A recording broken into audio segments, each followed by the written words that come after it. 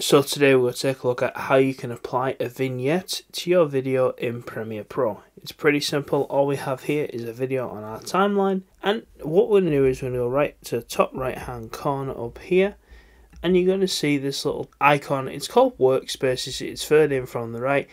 It's like a little blue dot on it and like a black square with a line down the side. All you want to do is click Workspaces.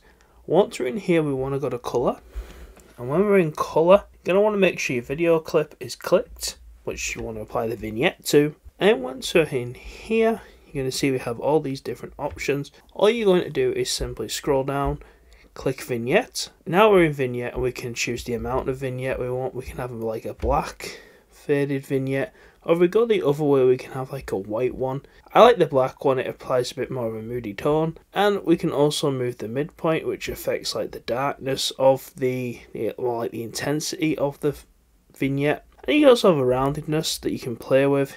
Maybe you want it more like a square, and that's what happens if you take it right to the right hand side. We want it more round. You can also play with the featheredness as well, which means, like, as you can see, it's more thicker and more distinct with less feathering. Like this kind of looks a bit weird, but you can take the feathering out and have it like that.